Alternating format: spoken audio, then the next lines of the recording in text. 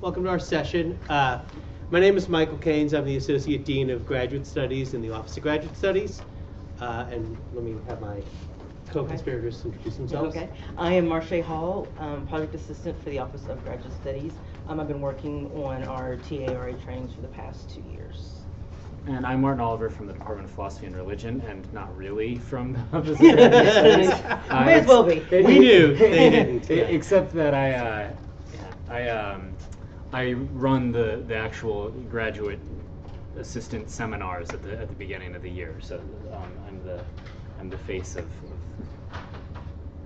to the students, I suppose. And we actually probably, Marshay correctly pointed out, we should have probably called this RAT orientation rather than training. Yeah. And we want to give you a sense of what we've been doing in the past couple of years. And actually, part of the goal of this is not just to talk about what we've been doing, but to find out what's being done and to get some feedback from you, because this is really a new area for us. So overall, like I said, we've been doing TA training for 2 years. It's not really been content specific because we're doing it for the entire university. And it is intended to, and I really want to stress this, complement but not replace that trainings that go on within the departments and the schools. My department is Department of Mathematics and Statistics, and I can tell you we don't do anything for our teacher training or TA training for our graduate students. And most of the people, was there anything done in your department? No.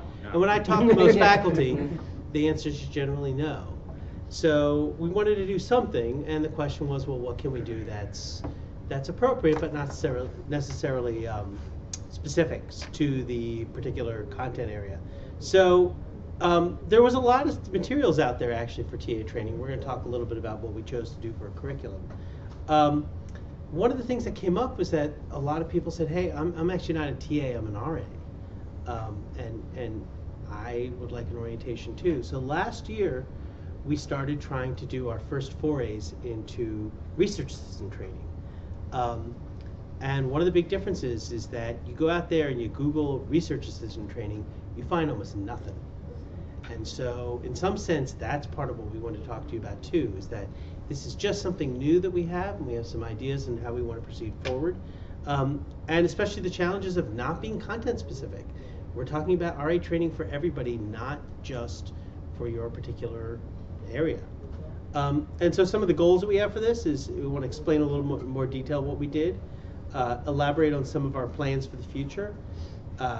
We want to get information from you about what we already do, and in particular, try and get some feedback and discussion for next steps. And you know, this is actually a nice sized group because we really do need your feedback. This is actually really critical for us. We'll start planning out next year soon, and we want to figure out what to do. So just a little bit of an outline of today's talk. Marshay will talk about how we got started with our TA training and what the students' responses to the orientation were, and give a little bit of information on what the current curriculum is. I'm going to talk about a document that our office produced, which was Graduate Assistant Guidelines, and what we do with them now in our within the curriculum for our training, and to start using case studies as a way to do some training, in particular around these. And Martyn will talk about the successes and challenges from the first 2 years of running our program. So we hope to be done in a few minutes with what we present and then get the conversation started. So, you know, we wanted that from you. Well, let's begin with Marshay. Here we go. All right. Slide on out. Slide on out, yeah. Put this out. Sorry.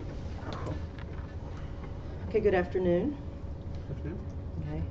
So in 2013, about this time, February, March, we were tasked by Dr. Tubman to begin to think about and provide sort of an institution-wide general TA orientation, where students could learn about policies, they could learn about how to communicate with professors, with students, a little bit about grading, and some of the sort of basic things that would help them get a good start as they began their teaching assistant positions.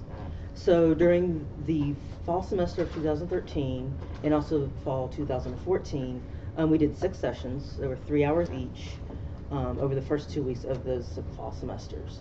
Again, as Michael has said, they are much more of an institution-wide overview If there are specific procedures or anything that goes on within each school or unit, we really didn't touch upon those, but just more general skills about AU policies, AU institutional-wide procedures, and various things like that. We had 91 students attend the first year from all across campus, and then for this last fall, we had 46 students attend for our second year of the training.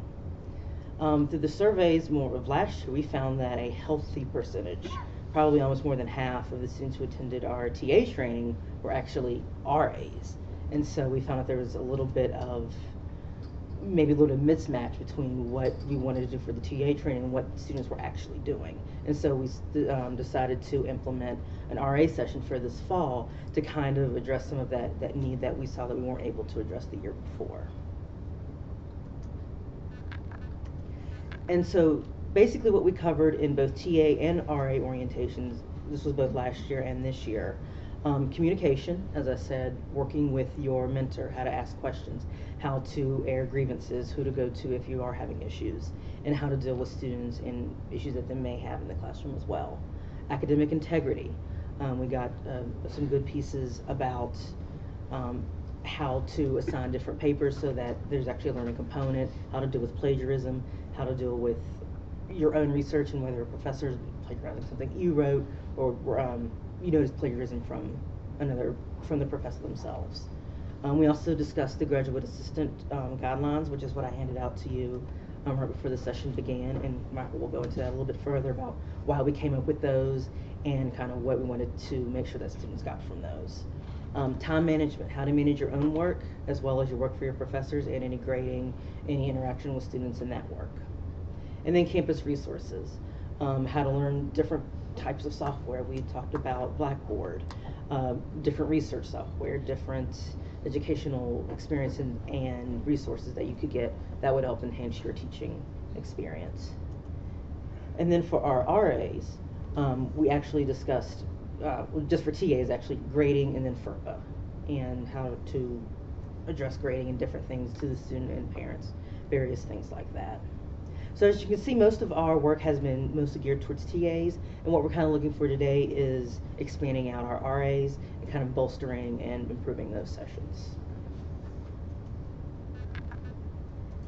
And so we did surveys, which I can also pass around the packets. I have a copy of the survey that we gave to all of our participants, both years of our trainings, and we got 91 surveys back and 40 surveys for this year.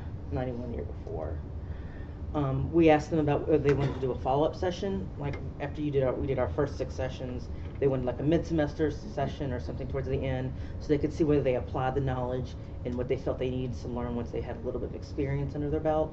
There was kind of lukewarm that first year. I'm like, oh, if you want to do it, that's fine. If not, that's fine too. But this year, we really felt people wanted, it was 3.5, they really wanted that additional support and additional follow-up. People felt that the orientation was pretty useful in 2013 and 14. I believe we did follow-up sessions that we may get, and then asked them if the orientation was useful. I think we might get a little more useful number there, so they could actually compare what they learned in the session versus what their experience actually ended up being. And in 2013, we asked them if they would recommend the session to another student or to another incoming TA or RA. In 2014, it was a pretty good rating, 3.5.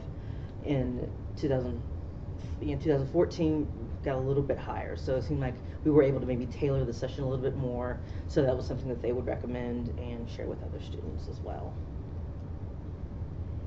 And here's another important rating, something that I think we'll need to address as well. In 2013, they felt they learned more, whereas in 2014, they maybe didn't feel as they learned as much. And from comments that we received on the surveys, we found that they may have had another orientation within an apartment and then we covered some of the same information, and others felt that, well, it was common since we already knew it. But again, others still felt it was very useful. Okay. All right, so talk a little bit about the guidelines for duties and evaluations of graduate assistants. These are just, I called them GAs for sort of a combination of RAs and TAs. So when I started this job, I said, I was told, hey, yeah, we have no guidelines. We have nothing for how to appropriately deal with graduate assistants. There were no rules. And technically, a little secret between us, there still aren't. Oh, that's right. Guidelines. You didn't hear that. These Yeah. are guidelines. Yeah. One day, Policy. maybe they should be considered policy, or they should be at least considered to be looked at as policy. But there are guidelines that are out there, and we highly recommend them. We have them on our website. You're getting the shortened version that we handed out to the students. These were used to establish appropriate roles and responsibilities for GAs. This is to both protect not only the graduate assistants, but to protect the departments, to be able to say, wow, that's not appropriate responsibilities. This is what you need to do. This is what we should be doing. So I'm going to basically sum them up into 2 key takeaways. It's only a 5-page guideline document, but the key takeaways, first of all, was that supervisors and graduate assistants should meet before the semester to establish clear duties, and they should meet after the semester to evaluate the performance. I think that's great for the GA because they know what they're expected to do. I think that's great for the professor and the department because they can say, you know, you're not really doing what you were supposed to be doing, or you're doing a great job, but that there's some accountability associated with it. But here's the other one. We really love this. We tried to give a definition as to what is appropriate for a GA to do. And I love this because it says it should do 2 things. First, the GA's work should benefit the school, the department, the university, something to the effect. It's good for us. But second, it needs to be good for them. It needs to advance the professional development of the GA. Now, part of the reason one may think about this is to avoid the pick up my dry cleaning circumstance, which, by the way, yes, we've probably had our share of picking up dry cleaning. But it actually does more. And this is kind of one of the things I want to talk about because there's actually some depth behind that statement. And one of the things we wanted to consider was actually looking at case studies. Whoops. So in the past, what have we done? Well, we've given out this shortened version that you got a example of. And I really recommend for you to go look at the longer version. This is kind of boiled down. But the longer version goes into a lot more detail about what's appropriate for a GA. And we hope that the students might actually be encouraged to ask, well, exactly what would you like me to do? And let's set that up. The idea for the future is to consider case studies and to say, well, here's the situation. Is that appropriate or is that not appropriate for this? And I'll tell you, as we talk about them, these situations actually become complex. And I've talked to other AU professors. Some of them, these are controversial that I'll show you that are coming up. These have been successfully used in TA training, but we have very little in RA training because there's little out there. So first, one question before we could even do that is this even worthwhile, not being content specific? And isn't there just sort of a sense of dry cleaning is bad, everything else is good? Do we really need to get into it? And I wanted to pose these 2 ones for you just to ask you to think, well, would you say this is appropriate or inappropriate? So here are 2. First, Jane is an RA for a professor in psychology. She's actually part of the BCAN, which is Behavioral Cognition and Neuroscience. And that professor has a neuroscience research grant. Big grant. Great. So what is Jane supposed to do? Well, first she's supposed to help with the budget for the grant. She's supposed to keep track of the inventory and order more supplies. You know, this grant has a lot of technical parts to it. She is developing the NSF progress report that's needed to keep the grant going. She also is helping to organize the NSF supported conference that's associated with this grant. And if there's any time left, she's in the lab, but a lot of times she's not in the lab. So my question, is that appropriate or inappropriate? The description, is the description appropriate? No, is this duty? Are these duties? Is this appropriate for a GA? They Yeah. met your criteria that I think they help the department or the unit or the professor, and they do a fair amount of professional development. Would you all agree? Yeah? I mean, as a GA, I would say, Yeah. I would prefer more time in the lab, but all those things are things that people who run, researchers who run projects need to know how to do. And we totally agree. And yeah, you got it right. No, but I mean, but part of this, and actually I was called to task. I was talking to another academic friend who said, well, what if they never get in the lab? And I said, you know, if they never get in the lab, then I would say you're having diminishing returns on the professional development for the GA. and that at some point lab work is important, especially in that area. Much like if your GA was to do one thing in the lab for 6 years, that's probably not a good thing if you're not trying to diversify what you do. But the fact that you come in with grant experience, that's key. That looks really good. That's something that has professional development. Second situation. Well, Joe is an RA for professor in anthropology, and this professor is organizing a weekly research seminar for the semester. In fact, they've already had some people come in who are here on leave, or they're here actually on sabbatical. Big group of people in this particular area, a lot of interest in this. So what Joe does for the first 3 weeks, he does with the professor an extensive lit review for the seminar. Then after that, he's going to photocopy and scan in the readings for the seminar. He'll disseminate the readings to the seminar attendees. He'll maintain the WordPress site, which probably has all the discussions and everything, but just make sure that it's all going on. And he'll also attend the seminar. So, appropriate or inappropriate?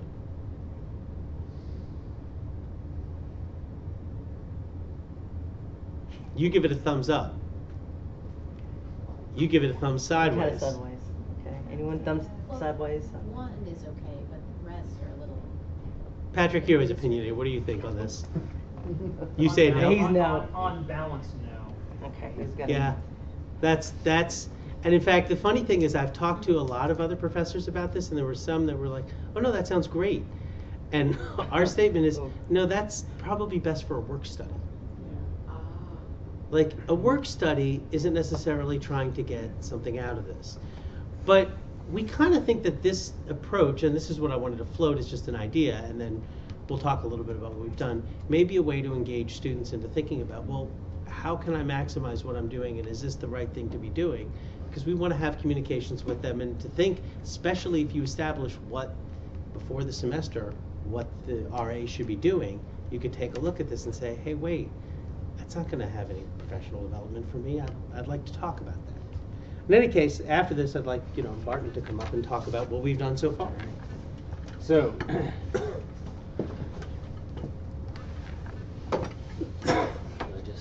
just hit. So Michael tried to. I forced him to do a. I don't do this stuff, right? So he asked me for slides, and so. This is my slide. That's his slide. For those of you who don't know, the great sociologist, particularly for my field, sociologist of religion, Max Weber, in some of his thinking about religion,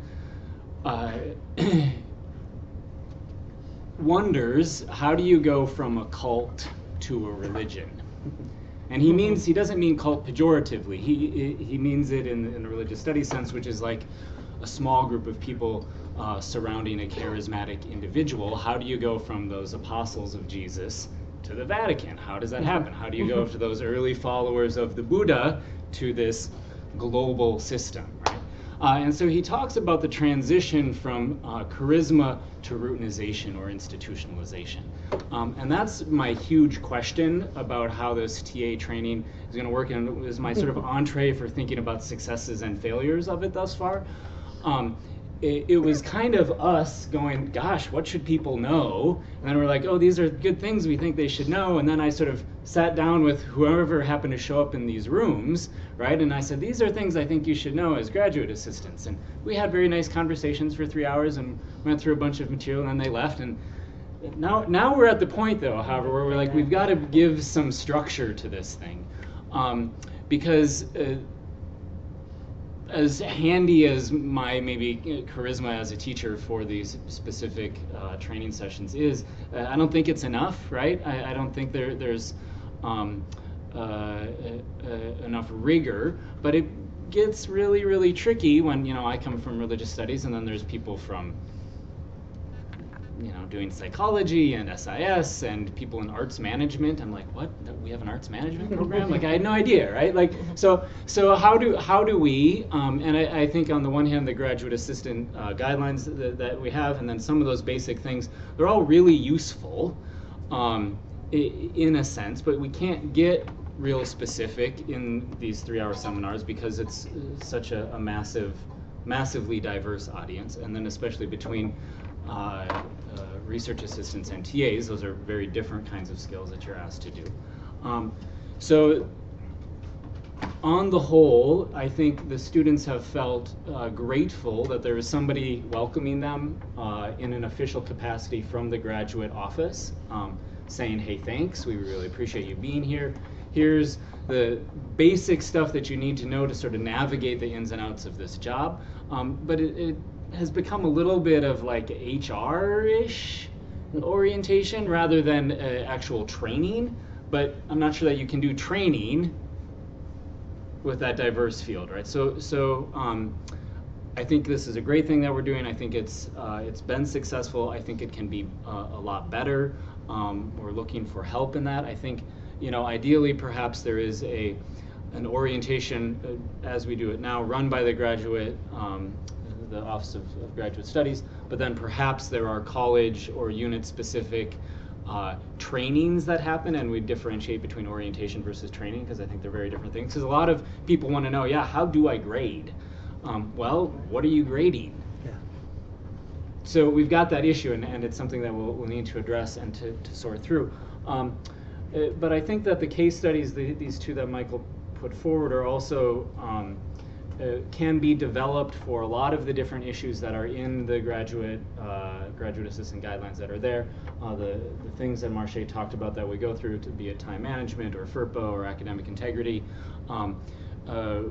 putting together case studies for all of those, I think will be a valuable step forward in the routinization of this program.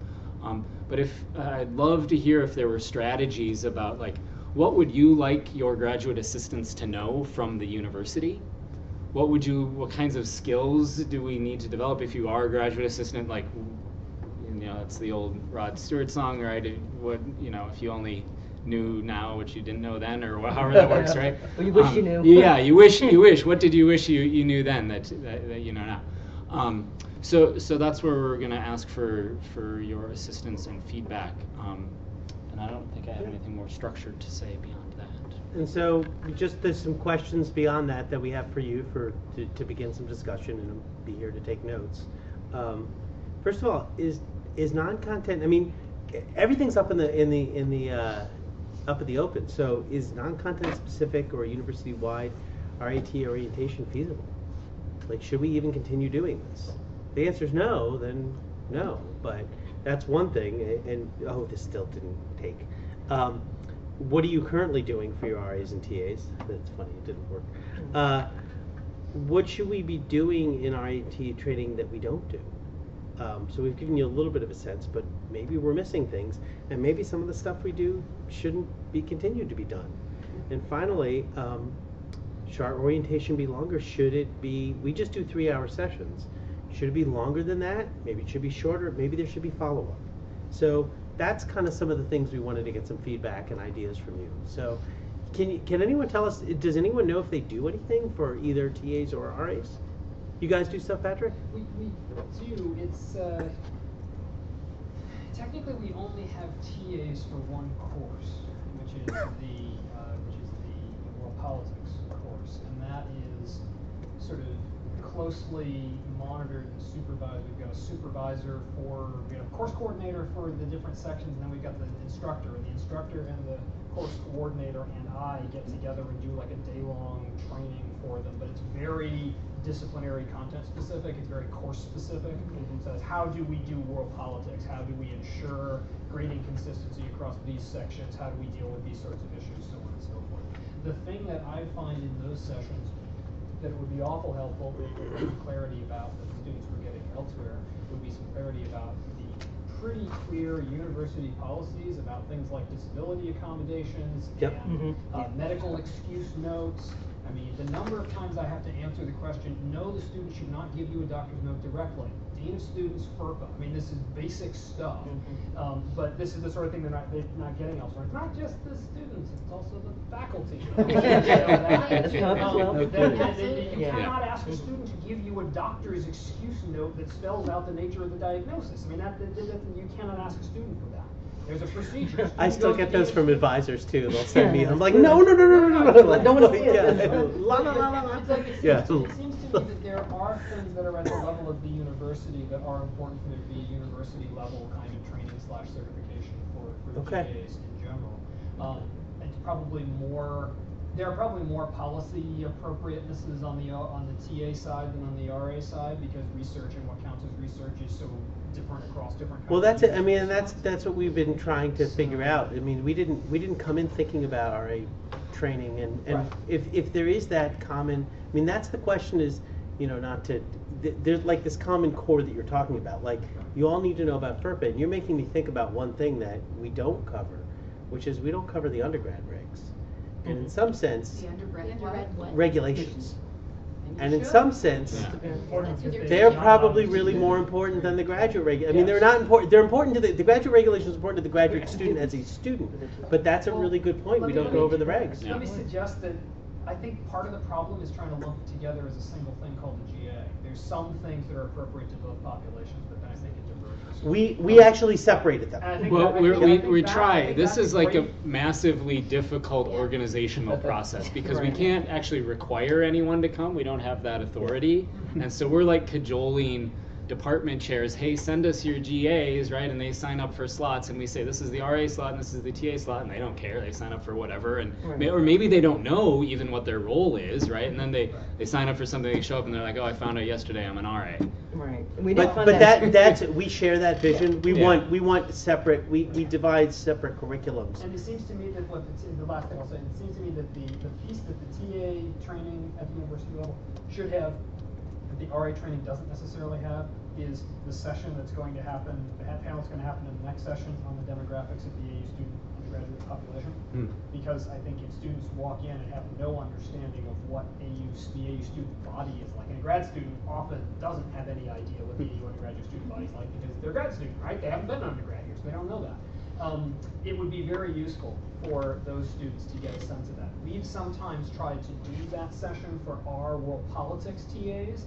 It would be lovely if we could use that time doing other things. That's- because they were going to get Precisely. That's what we something wanna at the do, yeah. university level. That's which would say, exactly here's what we what our wanna do. students are like. Yeah. Here's the demographics. Let Jimmy Ellis come in and do his song and dance about that, and then that would be lovely. That's our, That's so perfect. in fact, that's a perfect, we could get Jimmy Ellis to do sort of two, I mean, now that I was thinking, just, I didn't even think about. I know, like, I mean, because I didn't think about even with, regulations that, yeah, they need to know about the undergraduate regulations, they need to know about that, and they need to know about the demographics, and we should probably get that in the next sessions. Yeah. And we do, I mean, it's exactly our model is that we want SIS, for example, with a world politics class, to be focused on world politics and not have to worry about, because there are some universalities, like cheating, there's a universality to that. Now, the specific ways in which they could cheat, I guess, is a little bit different, When you're but, in there. But we integrity haven't is- cheated Yeah, policies. it's basic. We have, But if I have to spend 15 minutes on what do you do with a suspected AIC case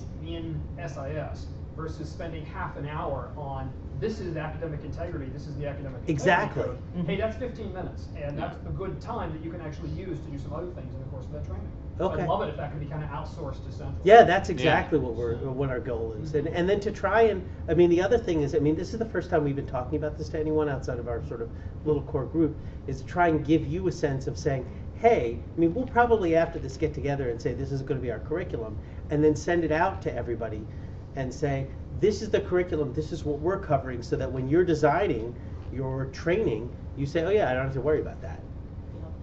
Yeah, so I'm from biology, and we just a couple days ago had our first TA training for just the students who are teaching in the sciences. So chemistry, biology, physics, ENVS, psychology, and we made the really specific decision to have this before the semester began.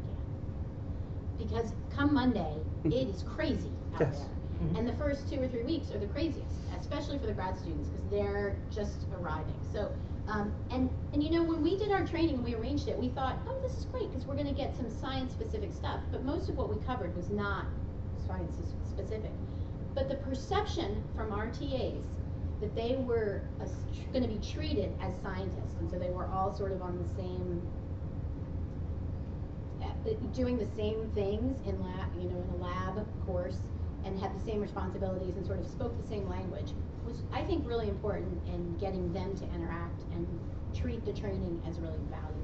So I love the idea of covering like academic integrity on this mass scale, because everyone needs to talk about it, But there's something to the perception that here we've customized this training just for the social sciences, for the natural sciences, or for SIS. And I think that has to happen at some level. Yeah. I agree. Yeah. I don't think this is. So In fact, I know you didn't yeah. try and replace it, but if we could really separate those things, maybe put some of your stuff online so that they can access it. If they need to think about documentation or FERPA, they can go and see a little video or. And I know It's some all of the there. stuff It's is all it's exists, yeah. there. I know, but it's not. I think a video would be really helpful. A document is just too tough to wade through in the moment. I mean, it's just a thought. I mean, I'll be honest. We've been putting videos online, and Yeah, we do have videos of our graduate regulations. Yeah, and I don't think they get used. I mean, the problem is there's too much stuff online. I mean, Yeah. and everyone will go yeah, and then sort of ignore it. But maybe you could also train, like, the folks of us who are working sort of at this departmental or school or sort of cohort level, you might be able to sort of teach us how to teach our students, and so it would still have a. I would love not, that. We're totally happy not to have any more responsibilities. Yeah. But I think this perception of customization for a unified TA set, especially because our students are not just TAs or RAs, they do both. Yeah, no, that's, So I'm in two mathematics. separate It's the trainings. same thing. Yeah, so Which to I do don't. two Were separate we even in trainings really the fast. science groups or no? Which There was ones? math in it. Did that cover Math those? was there, yeah. Okay. Yeah. That's the. I mean, Yeah. but there's a. No, I know they have both. Right. And that's kind of one of those things that we'd like people to be thinking about, that kind of stuff. That And in they're fact, equal, I would yeah. say, considering what goes on in mathematics and statistics, our RAs and TAs are probably a little more limited for what they're doing. I think the training actually for the RA is probably really critical. I mean, issues of how do you authority for writing, who gets authorship in a paper. Should I be authored? Should I not be authored? That's a really interesting thing. And I was looking into whether we have stuff, and we do some stuff. You guys probably know about RCR. That's the responsibilities and research training. All graduate students have to go through this training. It's an online training. But there's different modules, and some of them are on plagiarism, like intellectual plagiarism. And so we were actually joking that we might, because we bought it, we might plagiarize the plagiarism. And use that to do our training, which is legal because we bought it. So that's required for students to take? They have to take some research and responsibilities. And that's an online training that you're like, we do? I was my fourth year Yeah. as a PhD student. I never taken it? had to take that. Huh? No one I know ever for certain mentioned it. federally what's funded the grants, you have to enforcement of take that? it. Well, Is there an enforcement of that? Like the you don't- RCR, it's not for PhDs.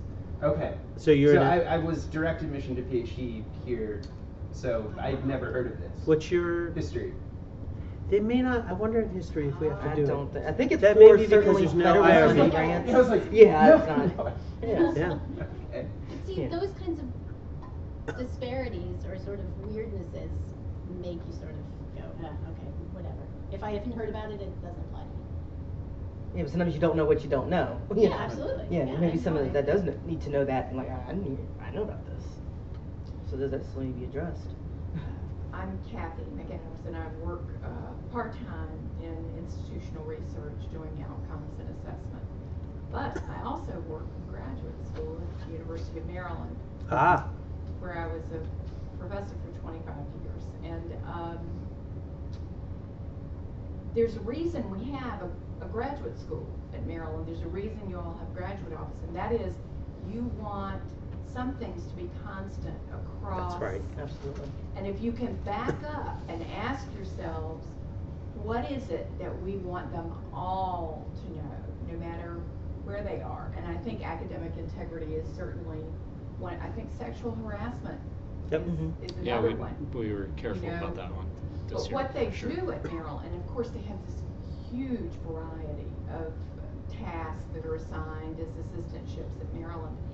They have day kind of like Ann Farron, where the grad assistants come. There's not the tremendous variety of choices, but there are 2 or 3 sessions every hour, and then they have a picnic lunch, but they can choose, and they have some things, especially for the sciences, some things, especially for the humanities, they always cover grading, they always cover office hours and how you do effective communication with students, how to use email ethically. There's a wide variety, and a lot of those sessions are run by experienced graduate students, and they love it.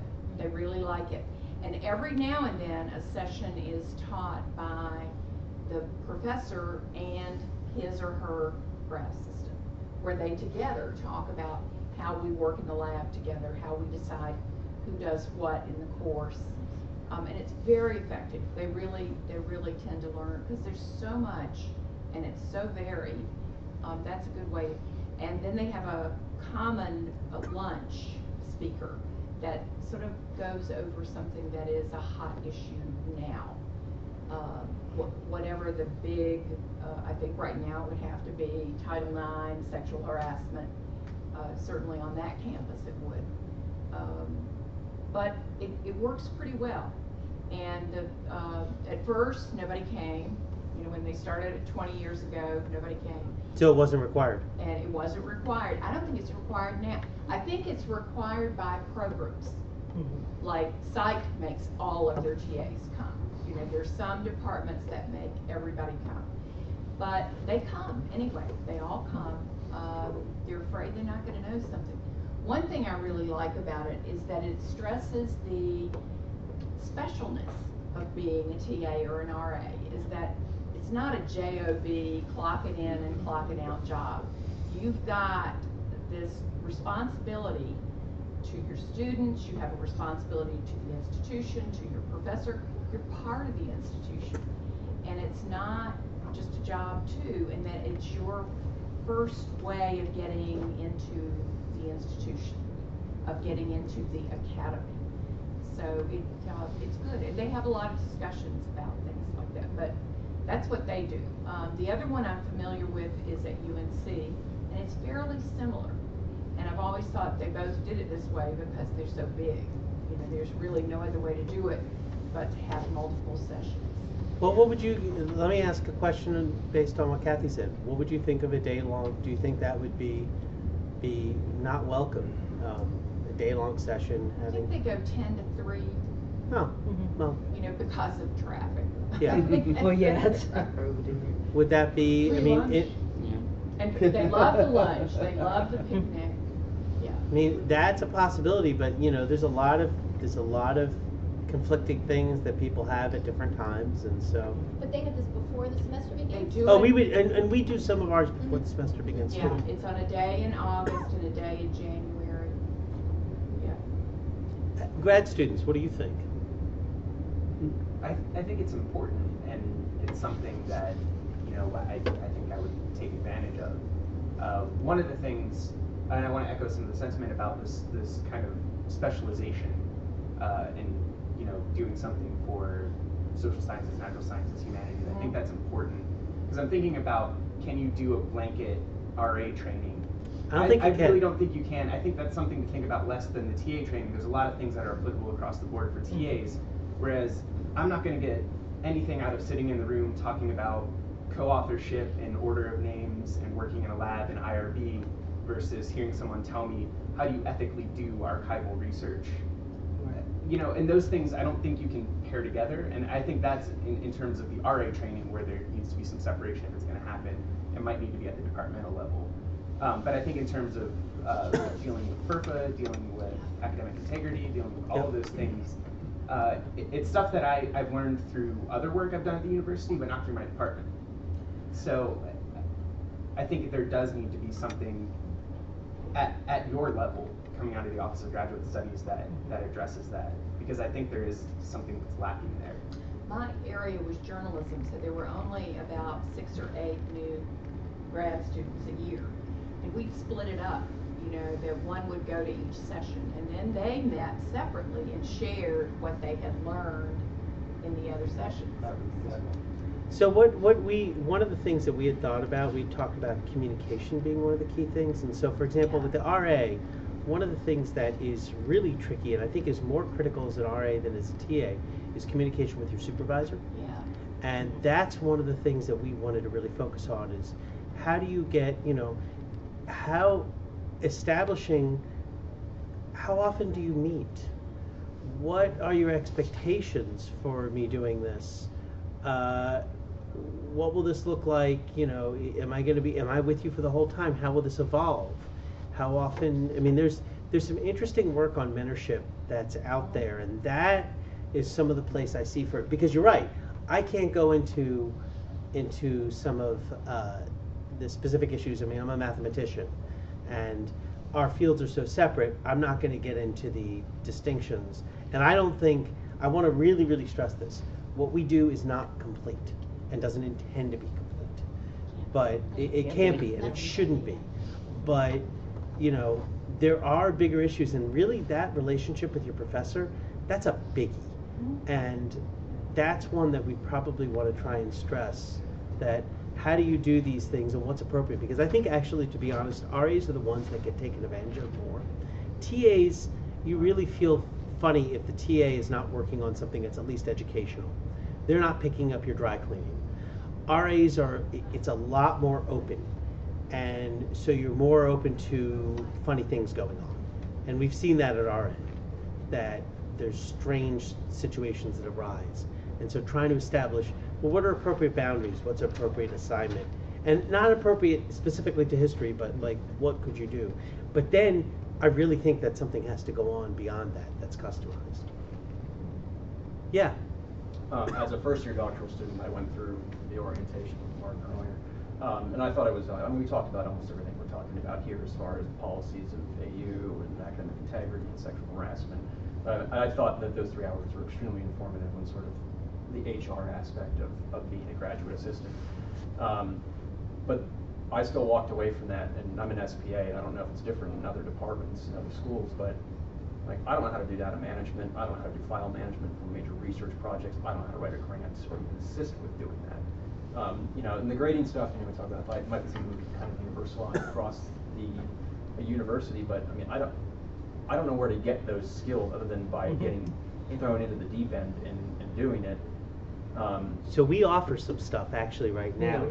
Yeah, our graduate enhancement workshop series. We are going to be doing a workshop on statistical software and kind of what resources available on campus as far as qualitative and quantitative. So I think James. Just out of curiosity, what is that? Is it like an introduction to here are the different types of right, yes. All right, I've had lots of those. I don't need that. Okay. What I need is, all right, my professor that I work for uses Stata. How on earth do I put stuff into Stata to make it useful? How do I manage it? How do I merge different data sets? How do I find data sets? So what this would do is this will be an introduction to what are the resources that are on campus that can help you out with that. Like the Statistical Consulting Center, and actually going through and looking at the problems and how. You've had some issues with some of those, not like issues with those organizations, but it's very difficult to get exactly what we need, because a lot of times we're not armed with the question that we need to ask and get the information that we're looking for. So what they can do is that you will have an opportunity to talk to those people and say, here's what I need, here's what they're expecting, here's what you're expecting. And that doesn't mean that, because I know the people that run the Stat Consulting Center, that's my department. And I've not been to them. Yeah. For the record. Yeah, Okay, and they will, right, they won't do your research for you. Sure. And they also need to have a cogently formed question. Yeah. But there are, those things, I agree that those are really critical, and part of it is trying to get out the word. And I don't know if you've heard about those enhancement seminars. I got a sheet the first week I was in school here, and Yeah. kind of blew our sense. So I think one thing you might include if you're going to do this for 5 hours is for RAs, advanced techniques for literature searching that cross disciplinary boundaries, because a lot of students in certain, especially in certain disciplines, can Google their way to the A, but then when they're tasked with doing serious literature searches as a first-year undergraduate. So maybe have someone from the library? Right. And then also that, and then We did that at our training, and it was a nice, just a little piece of. Yeah. Sorry to interrupt. No, that's a great idea. And then emphasize we have, I think at last count, 517 different online literature databases, and also numeric data containing databases that the university pays a lot of money for. So to emphasize that to the graduate students. And then as a segue to the departmental specific training on specific resources would be good. And I want to follow up with his question that he said, like, everything just fell off. Should we have a follow-up? The deal at Maryland is that they can keep coming. You know, there are different sessions. And they And so you... change it up so they can come back. I mean, you come when you're a new... So you have, so like you said, it's like Ann Ferrin, and you go to sessions, and then you could go to a second session. You would run those same sessions again in the fall. And then you would, So like, in spring, in the spring, have that session again and add another couple of sessions on a slightly different topic so they can still get some information from it. Okay, interesting. And it seems to me like there's a way to leverage, if not the resources, at least the model of the Academic Support and Access Center, where they have this sort of suite of options throughout the semester, time management, taking written comps, researching. They have a lot of things that I think you either collaborating with them, or using that model where you have, as you're mentioning, these sessions where you can keep coming back. You have this initial sort of introductory day-long thing, and then you present, oh, by the way, we have this schedule of classes that are related to these topics that you can keep. Well, and that's kind of what we think of the enhancement seminars for. I mean, that's sort of what they are. They come up, about every 2 weeks? Every 2 weeks or so. And we generally keep them the same every semester. We have a few that change. We do like time management, the statistical one coming up. For people publishing their dissertation digitally, there's a workshop for that. Grant writing is pretty popular. There's 2 of those. And so those. Is there financial? There's a financial one too. There's a financial, one left. And maybe some teaching topics could be mixed in. Yeah, no, we haven't done that as much. That actually gets to the question I have. What percentage of TAs include in their job description standing in front of a classroom presenting orally? Oh, what a great question. Very good question. So this became a sore spot for me because I asked a question which said, so what do you do for your TA on that survey? And the reason it's a sore spot is 20% says, and this was already into the semester, said, I don't know what I'm doing. 2 weeks. I don't know. I still haven't done anything. Okay. Which I found not acceptable. Because you should not, if you're 2 weeks into the semester and you haven't started doing anything, that's why you have an office of graduate studies. I know. Right, so you can get this. That's the reason right there. But the rough ballpark, my graduate experience meant TA-ship was, you found out the semester before you will teach these 4 sections of, the discussion sections of this bigger class, kind of the way that Pat talked about ours.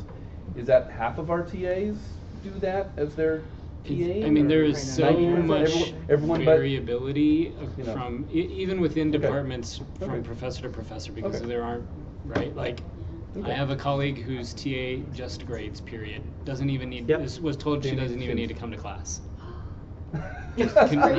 Just grade, right? Okay.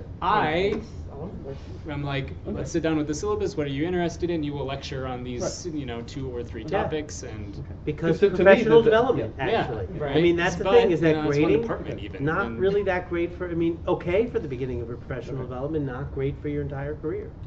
Because to me, the one thing I remember from my TA training, we had a very robust one. Where I went, was that you were required to attend the class on presenting in a lecture. And then you were required to be videotaped your first quarter. I had that too. Giving leading a class discussion. And that was because everybody was doing it within that department or within our school. Yeah. That was understood. That was part of your job. But, I'm sorry. If they don't mentor well, if we don't encourage good mentoring of TAs, then they're going to grow up to be professors who don't mentor TAs very well. Yeah, that's a concern for us too. Yeah. That's where I come in. I'm Janet Otten. I teach the graduate pedagogy seminar in the Department of Literature. So my research is on graduate teacher education. And so I've been wading in the literature for quite some time. And a lot of what's out there being written about TA training is the need to, just as you had the and the second part of the benefits should be to the students, is the need to train teachers for the academy, to train faculty to teach. And I'm going to make a plug, yeah. There are things, you know, I know there's the Greenberg seminars and other things that the university does, but there are some skills that you might be able to offer in a TA session and talk about reading classrooms, as Patrick was saying, getting to know who the students are and understanding student learning that do go across disciplines. And maybe presentation skills and things like that would benefit them instead of, you know, even if their particular mentor just gives them grading, at least they'll have a little skill set to take. But format-wise, and I don't think we would disagree on this, format-wise, something like that is probably better handled in an ongoing series than in a one-shot orientation.